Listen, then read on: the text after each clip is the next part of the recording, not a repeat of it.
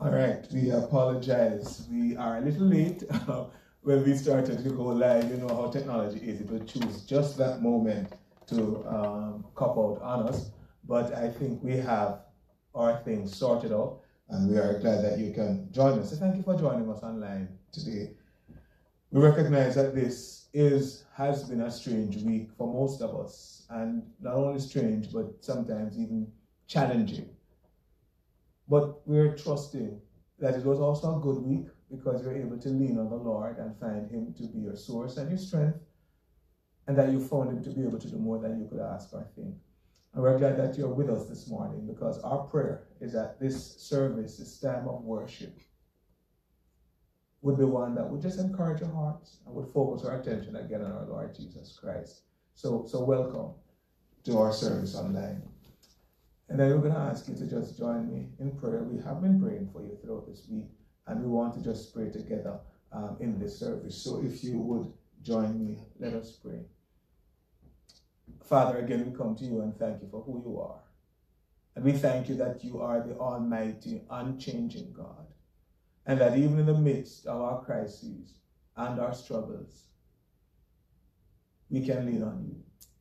And Lord, we pray especially for every person, not just in our country, but across our world, who has been affected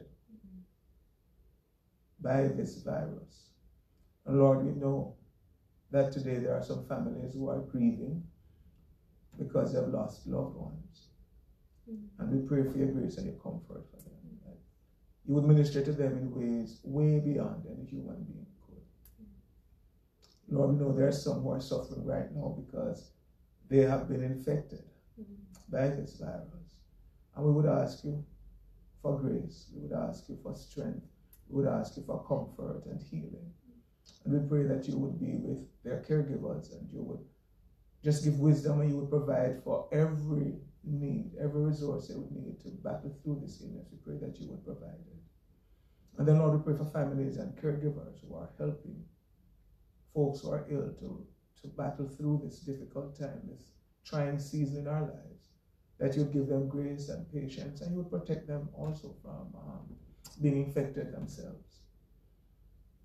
And then, Lord, we pray for other folks on the front line, people in the medical care industry. People are also trying to keep other industries going so we can have some measure of normalcy to our lives. We pray you protect them, and you would just continue to keep them strengthened for you. And we also lift up leaders who are making decisions about how this crisis is being managed. Lord, give them wisdom that is way beyond any human earthly wisdom. We pray you would show them how to make the best decisions. And then we pray that all of us would do our part in helping to stem the flow and the development of this virus and this disease across our lands. And Lord, we would ask you that in this time, above all else, you would draw our attention to you, because you are God and you love us. And this situation didn't take you by surprise. And so we pray that you'd help us to lean hard on you and find you to be our God, our all-sufficient God. And we ask you to take this time of worship, and that you would use it for your honor and for your glory, and you would minister to our hearts through the power of your Spirit. In Christ's name we pray. Amen. So I'm going to invite Candice to come at this time, and she will sing.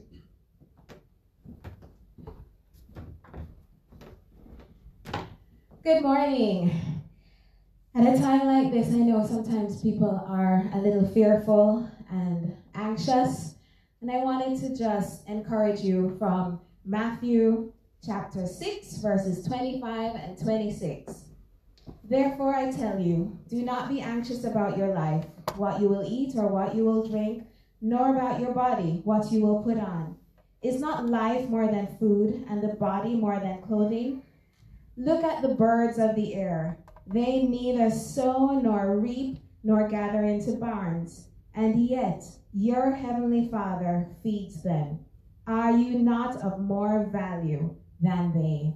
I am so thankful that the God that we serve is constantly watching over us, and I know he will take care of us. May this song be a blessing and an encouragement to your heart.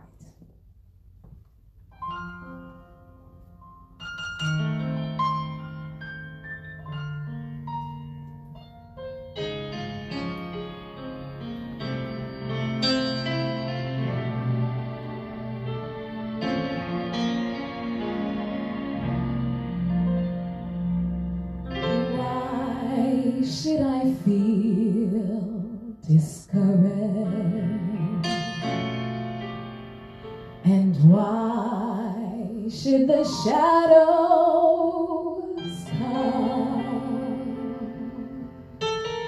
Why should my heart be lonely and long for heaven and home when Jesus is my portion, my constant friend is He. His eye is on the sparrow, and I know He watches me. His eye is on the sparrow, and I know He watches me. So I sing because I am happy, and I sing because I'm free. His eye is on the sparrow, and I know He watches me.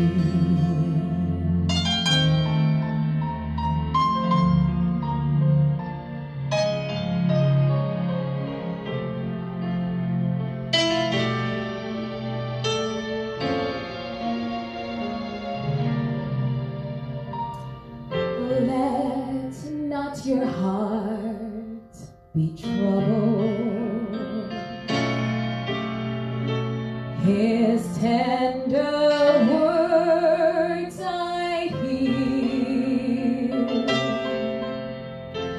and resting on His goodness, I lose all doubt and fear. Though by the path He leadeth, though just one step I may see, His eye is on the sparrow, and I know He watches me. His eye is on the sparrow, and I know He watches me. Yes, I sing because I am happy, and I can sing because He sets me free. For His eye is on the sparrow, and I know He watches me. His eye is on the sparrow, and I know He watches over me.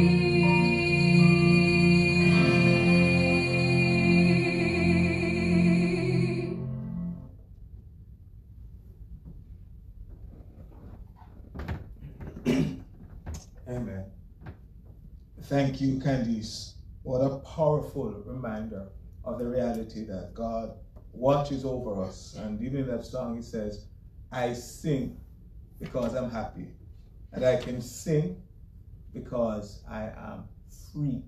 And we are going to look a little bit today as we turn our attention to the Word of God.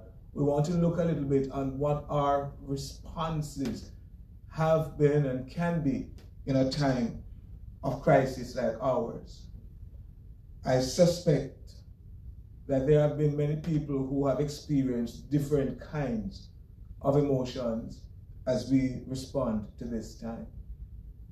Perhaps some of you have gotten depressed because, things are depressing, right? You have to be locked in.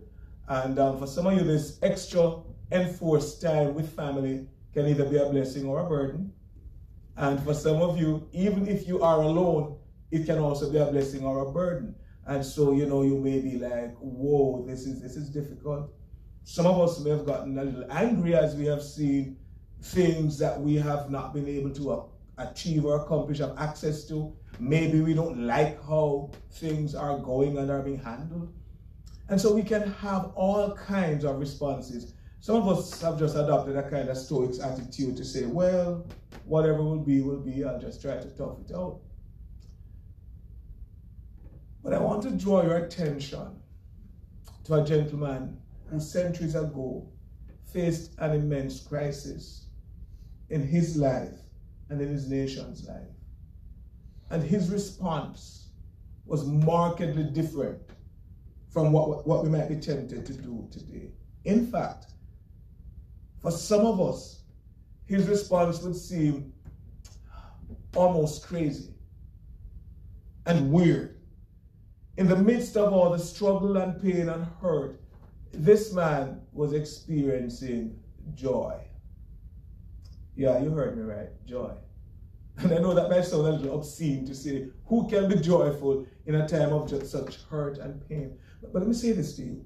You and I will find out that where we are, not just physically, but mentally and more so spiritually, is going to have a profound impact on how we will weather this crisis and how we will not only be just survivors, but we can turn around and be people who can be helpers of others as they wrestle through this time.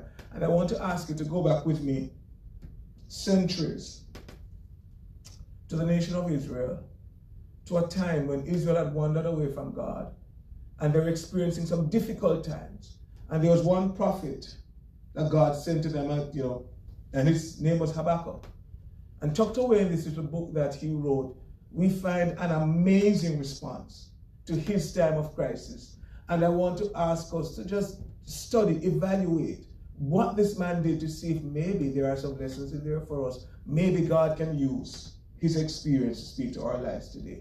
I'm going to begin at the end of the book, and then we'll back up a little bit and just take some of the ideas out of it. Habakkuk chapter 3, and I'm going to begin reading at verse 17. Listen to this. Though the fig tree should not blossom, nor fruit beyond the vines, the produce of the olive fail, and the fields yield no food, the flock be cut off from the folds, and there be no herd in the stalls. Just take a moment and let that description sink into your soul. Here is a man who's looking at utter devastation. He's looking around him, and the things he would have taken for granted, the things he would have depended on, they have been ripped out of his life. There is no social safety net. There is no bank account sitting in the back. He's not even sure how his needs are going to be met for today. And with that in mind, look, verse 18. Yet I will rejoice in the Lord. I will take joy in the God of my salvation. God, the Lord, is my strength. He makes my feet like the deer's. He makes me tread on my high places. To the choir master with string instruments. He actually wrote this as a song. And you ask yourself, where do you find time or reason to sing songs of joy in situations like these? I mean, I could understand if he wrote the blues, right? And he was just saying, nobody knows the troubles I see. But instead, he says, I am finding joy in God. And let me ask you, how do you get to a place like this in your life that in the midst of real challenge and real struggles, you can be at a place where joy still fills your heart?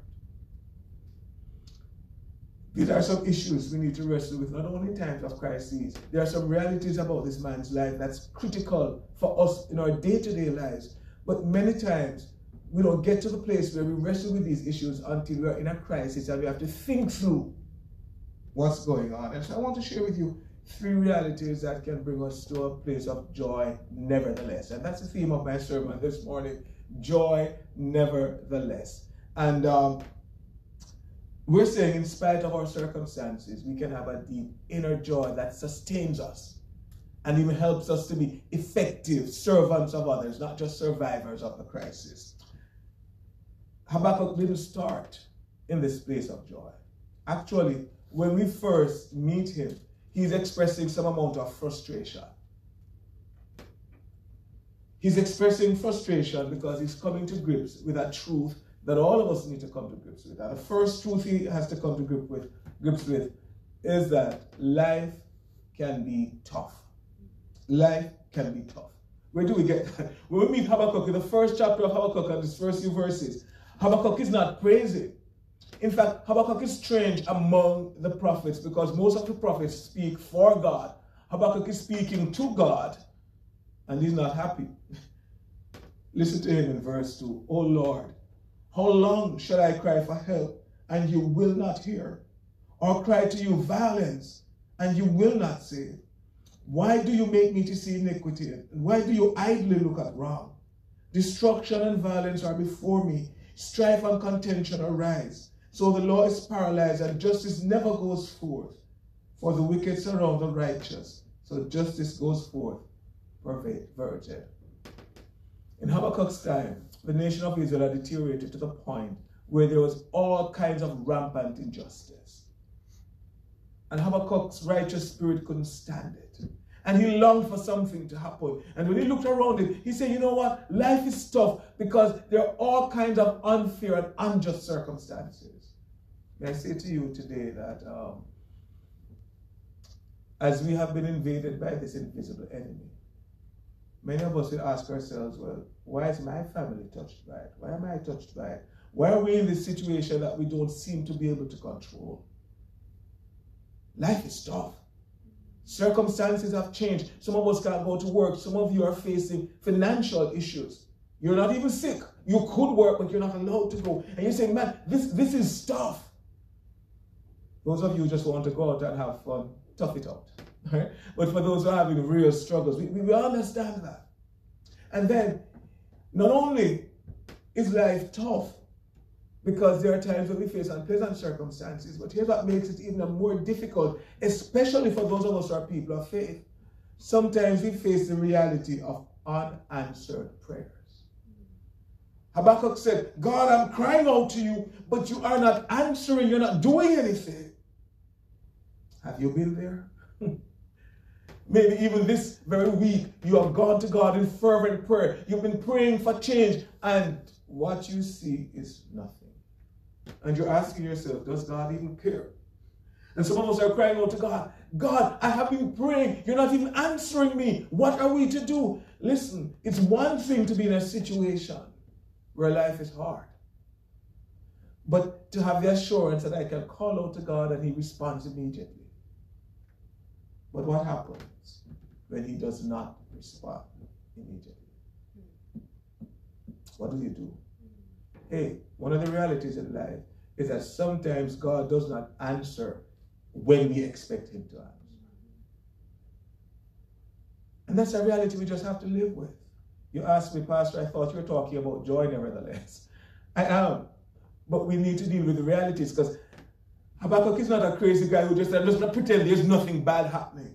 He is facing reality that, you know what, life is tough. And sometimes when I cry out to God, I don't hear from him. But this is where he begins. The next step he takes makes things even a little more difficult still. Because it's one thing to pray to God and not get an answer. But sometimes it's even more difficult to get an answer that we do not want.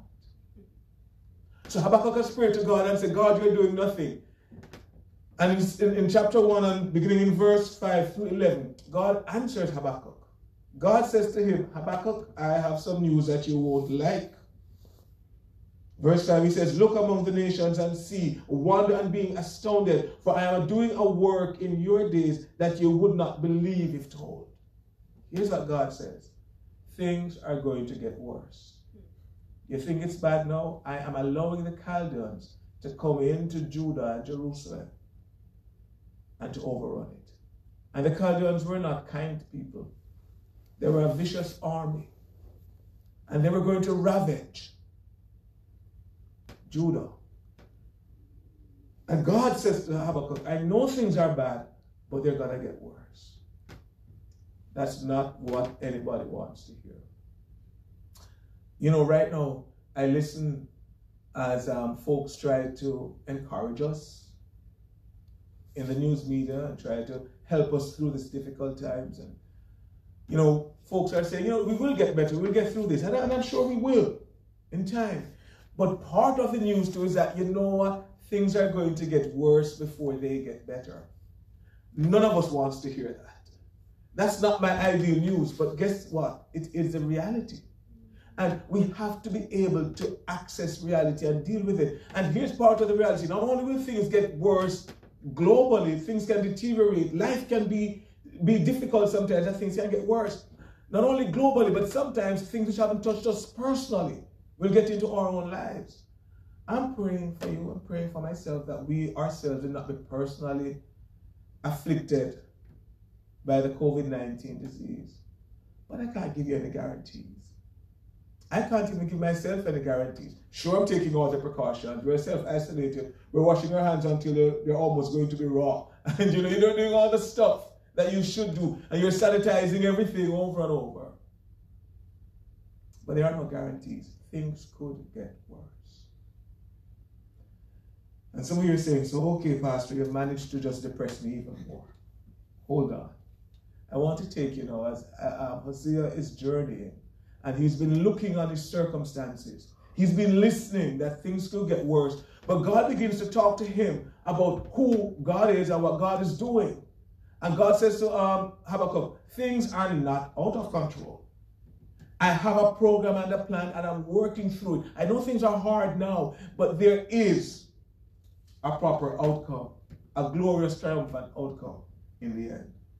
And as Habakkuk begins to take his eyes off his circumstances a bit and begin to adjust his perspective and begins to look at God, something begins to happen in his heart. I don't believe this is something he had to force or if he had to try to make himself do. It is a natural outcome of putting your attention on God.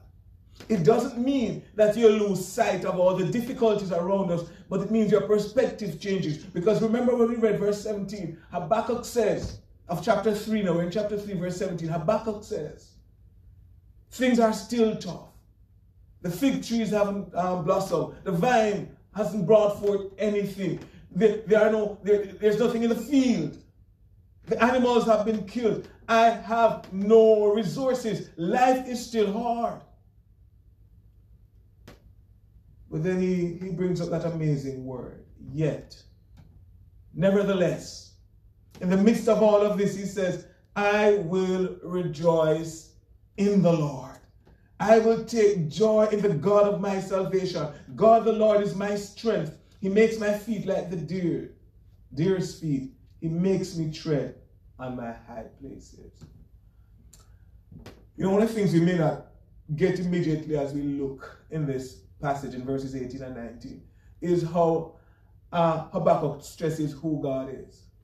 In these two verses, he uses different names of God to refer to God.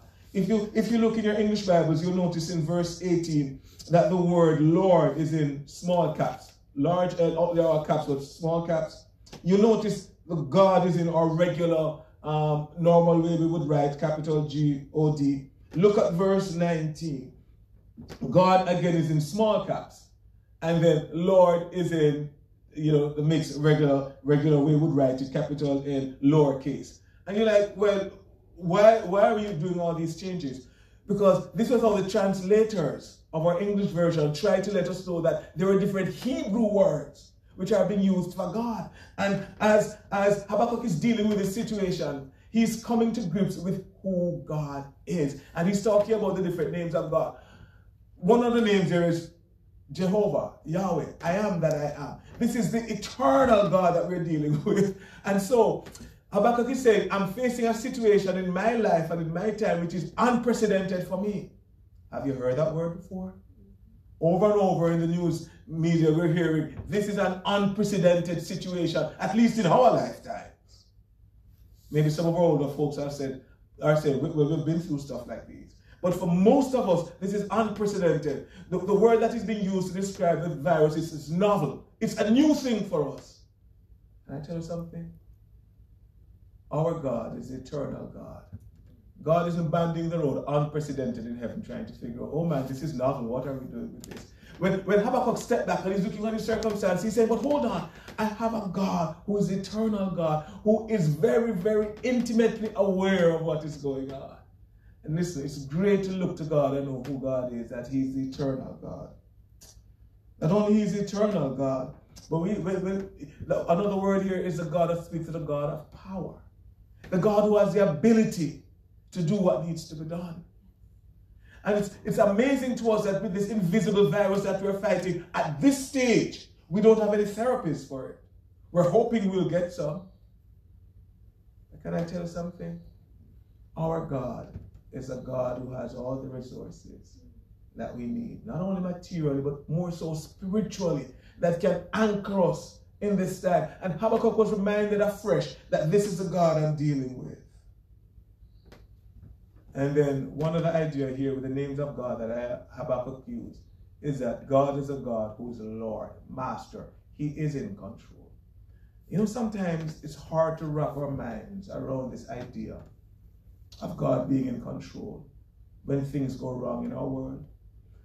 One of the realities we must remember is that we are living in a broken world. A world that has been broken by sin. And sin has horrible consequences. It does not mean that God isn't working his program out, but it means that there are times when we are still going to have to live through the consequences of our fallenness. But we can remember and we can be sure that we serve a God who is eternal, who is powerful, and who is in control. That brings security to me, comfort to me, assurance. I know things are not just spinning out of control and we don't know what is going on. Somebody who knows is at the helm of my life and of this world. But here's something else. Not only is Habakkuk reminded of who God is, but he's reminded of what God does. Notice what he says. Yet I will rejoice in the Lord, who he is. I will take joy in the God of my salvation. God is a God who saves, who delivers, who rescues. And there are two levels on which I want to just speak to you about on this. Yeah, one is when we face difficult circumstances, we can look to God to rescue us, to extract us out of the situations, or to even change our circumstances. But may I speak to you about a deeper level of salvation that God addresses too. In the same way that we can't really see the coronavirus, all of us, every person born in this world, according to the testimony of the scriptures, is affected by a condition that we can't really see or touch, but we can see the effects. It's called sin. And ultimately, sin is a killer because it will separate us from God for all eternity. But God has provided a way for us to be saved from the effects of sin. Our God is a God of salvation. He's provided his Son, Jesus Christ. And in a few weeks, we'll be celebrating Easter. When Christ died, the time we commemorate the death of Jesus Christ on the cross for us. And that is the ultimate salvation. The knowledge that no matter what happens to our bodies, our eternal souls are secure in our Lord Jesus Christ. And Habakkuk recognized that. He said, God is the God of my salvation, my deliverance. And it's not only material deliverance. Because let me tell you something. Habakkuk knew that Jerusalem and Judah would be overrun. But still, God was a God of salvation. So not only does he say, I put my trust in God because God is my salvation. God not only says, but here's something else God does. God the Lord is my strength. God strengthens. So there are times when we have to go through some difficult circumstances, but God says, when you go through those circumstances, I will be with you. I will equip you to stand. And I encourage you today to lean on God's strength. Habakkuk continues and says, he makes my feet like the deer's. And I'm saying this to you, it didn't really have meaning to me until we moved here to the US, my wife and I, and we lived in a community where deer tended to be around the area. And it's funny how these deer, would behave. There are times when we'd be walking, and we're in this area where it's not really very built up, and so they're there in the bushes. And then when the deer realized that we were there, walking along, and they got aware of our presence, those deer would just take off over the rocky terrain, and they would be like just sprinting as if they were running on real smooth ground. And like, what? They really, I just stop and watch it, amazing. They're darting over these rough places as if it's nice, smooth ground. I tell you something, if I tried that, I would be in all kinds of broken pieces all over the place. And so when Habakkuk says, God is going to make my feet like the deer's feet, he's saying, listen, God is going to enable me to go through the rocky, difficult times and navigate them well, because God is my strength. Don't you want some strength today? Don't you want the assurance that God is here and God is with me? Well, here's the reality of the situation. Habakkuk could say all these things and could respond in joy because, one, he had anchored his life in God. May I say to you that right now in this crisis, anchor your hope in God. It's not just, we know that our authorities and experts are doing everything they can to help to fight this epidemic. But may I ask you to put your hope and your trust in God in this difficult time, because if you're anchored in the Lord, it prevents you from being destroyed by an onslaught of emotions and responses that just dishonor God and make things harder for you. And so I want to call you to say, you know what? Just like Habakkuk says, I rejoice in the Lord, in the Lord, in the Lord. That phrase is repeated over and over. If God is your anchor, not just whatever physical barriers you're using to and your social distance you're observing, you should do all of those. But your anchor is in God. And then not only do you anchor your life in God, but you should center your life in God. And you ask me, what's the difference there? But you know what? An anchor keeps us stable, secure, especially in times of difficulties, so our ships don't get washed away. But when we center our lives around God, it is saying that as I live, whether it's a crisis or not, what matters to me most is God. My life is built in a personal relationship with a God who loves me. He's my God. He goes with me through life. He goes through me in the good times. He goes with me through the bad times. And when our lives are centered on God, we discover that we can really find joy, nevertheless. So my prayer is that you will find this joy in God, this relationship with God that makes you more than a survivor. It will turn you not just in a survivor, but into a servant, because you can now turn around and with joy go back to the difficult circumstances of your life, the people you need to help, and the circumstances you need to weather. You can go back to God and say, Lord, here am I. Give me grace in these circumstances. I pray that as you lean on the Lord, you'll see a change, significant change in how you face life, in how you respond, and how you reach out to the folks around you who could use a word of encouragement at this time. May God give you joy, nevertheless. Would you pray with me? Lord, we thank you so much that you are our God. And we thank you that when we are weak, you are strong. We thank you that you're our strength. We thank you that you're our Savior. We thank you that you are the Almighty God, and you stand ready to respond to any who would lean on you. We ask you that in this time, many of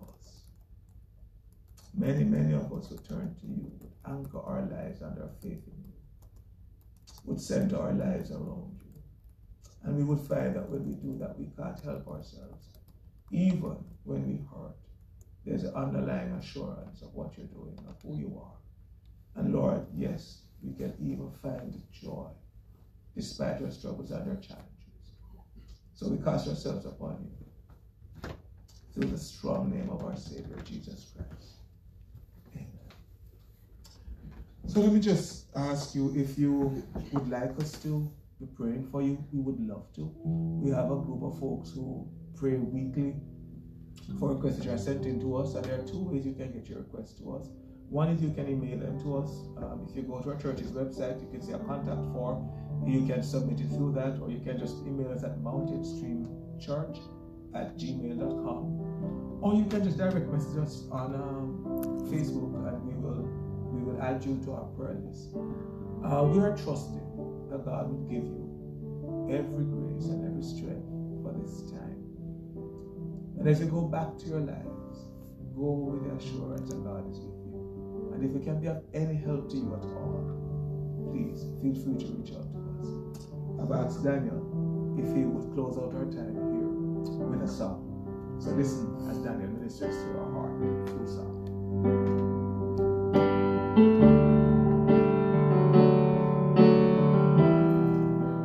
I'm sure by now that you would have reached down and wiped our tears away, stepped in and saved the day. But once again, I say amen, and it's still raining as the thunder rolls. I barely hear you whisper through the rain, I'm with you. As your mercy falls, I raise my hands, praise the God who gives and takes away. Now praise you in this storm, and I will lift my hands, for you are who you are. No matter where I am, and every tear I cried, you hold it in your hands. You never left my side, and though my heart is torn, I will praise you in the storm.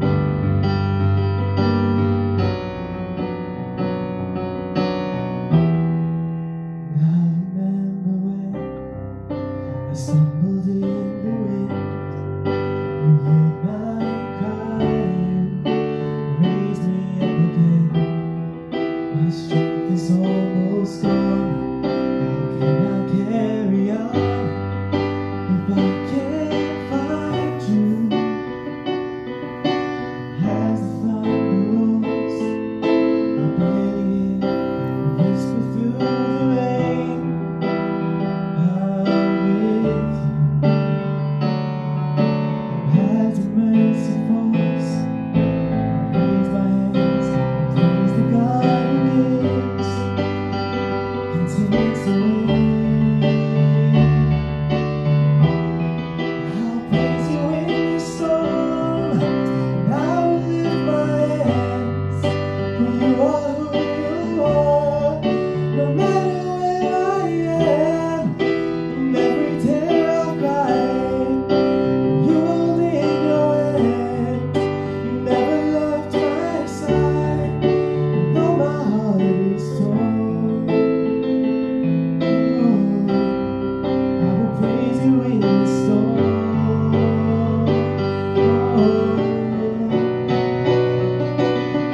I lift my eyes up to the hills. Where does my help come from? My help comes from the Lord, the maker of heaven and earth. I lift my eyes up to the hills. Where does my help come from? My help comes from the Lord, the maker of heaven and earth.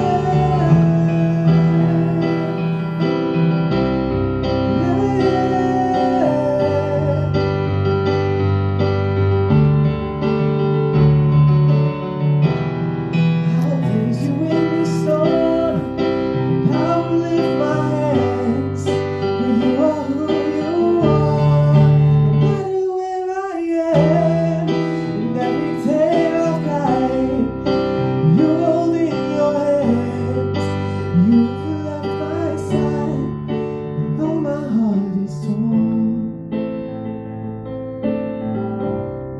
I will praise you in the storm.